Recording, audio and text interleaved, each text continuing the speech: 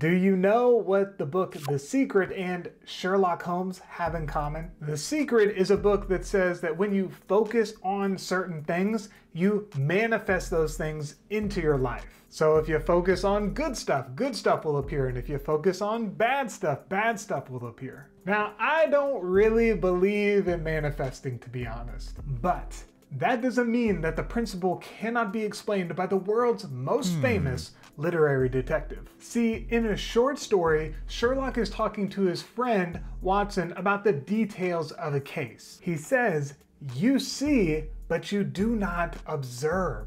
Then he gives an example. He says that you probably take a set of stairs on your way to work or on the way to your house on a daily basis, right? But do you know how many steps are in that series of stairs? Most people don't. We step, but we do not count. The Secret says that you manifest things towards you. But Sherlock says the same thing can be achieved by just observing. Sometimes this is just observing good things, blessings, or beautiful things that you experience every day. And this also means that good things are already around you. You just haven't observed them yet. You see, but you do not observe.